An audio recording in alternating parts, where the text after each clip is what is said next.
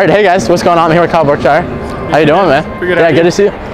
So I am personally looking to pick up speed, and obviously I think he knows a little bit about speed. So what would you recommend for me how to pick up speed any way, shape, or form possible? So one of the things I don't think people do. Yeah, you're good. This is good right here. Yeah, okay. So one of the things I don't think people do enough, it's kind of under everyone's nose, but no one really thinks about it, is swing as hard as you possibly can with no regard for accuracy a couple times a week.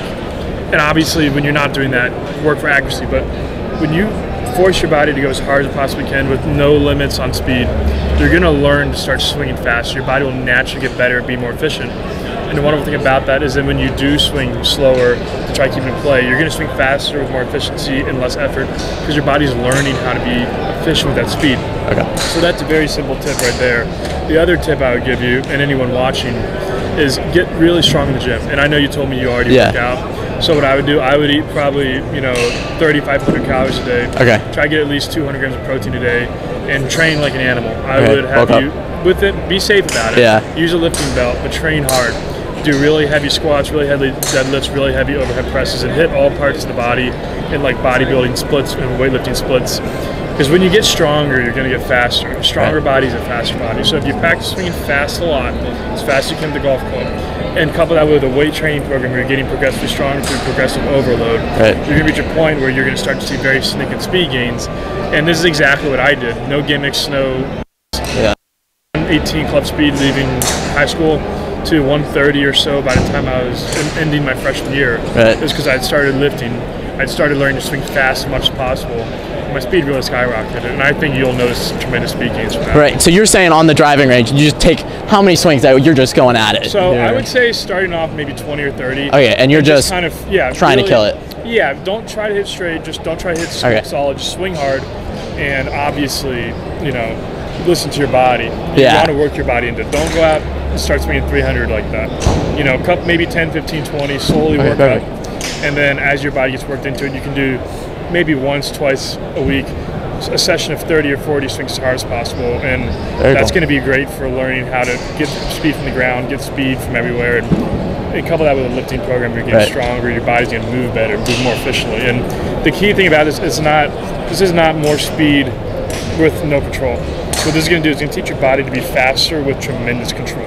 So that's really critical for golf. Ask Kyle how he gets so much speed but still keeps his hands forward. He doesn't flip. All right, Kyle, there you go. So how are you able to gain so much speed without flipping at all? So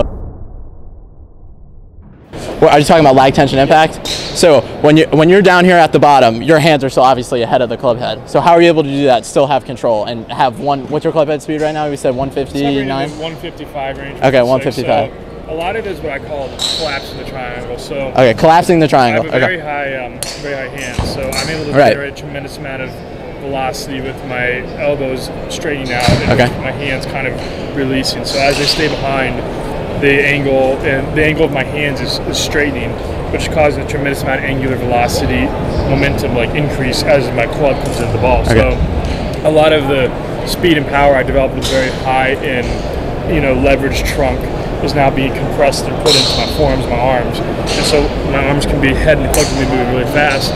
And then from there, all I have to do is really just kind of let the wrist turn over, and there's tremendous speed and impact from that. And then on your downswing, do you have any lower body thoughts, or no? You're just really feeling the collapse in the triangle. Well, something I think people would love to see on my Instagram, I posted this shot about 7 or 8 days ago.